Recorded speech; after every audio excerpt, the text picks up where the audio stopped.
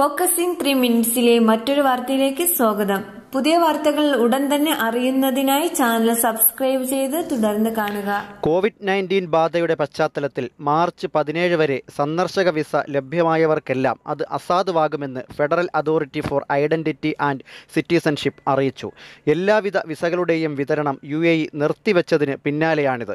ചൊവ്വാഴ്ച മുതൽ അനിശ്ചിതകാലത്തേക്ക് നയതന്ത്ര വിസ ഒഴികെയുള്ള വിസകൾ നൽകില്ല. സന്ദർശക, ബിസിനസ്, വിനോദസഞ്ചാര, തൊഴിൽ വിസകൾക്കും വിലക്ക് ബാധകമാണ്.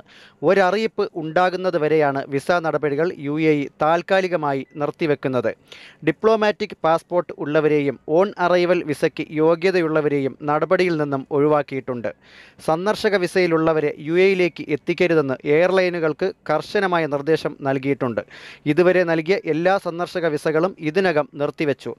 6 മാസത്തിന് മുകളിൽ UAEക്ക് പുറത്ത് തങ്ങിയവരെയും UAE വിസയുള്ള പാസ്പോർട്ട് നഷ്ടപ്പെടുത്തിയ യാത്രക്കാരെയും വിമാന കമ്പനികൾ രാജ്യത്തേക്ക് കൊണ്ടുവരാൻ പാടില്ല. അതേസമയം മെഡിക്കൽ, കാലാവസ്ഥ വിഭാഗത്തിൽപ്പെട്ടവർക്ക് എമർജൻസി വിസ വേണമെങ്കിൽ നൽകും. കൊറോണ നിയന്ത്രണ വിധേയമായ ശേഷമേ വിസ നിയന്ത്രണത്തിൽ ഇളവുണ്ടാവൂ.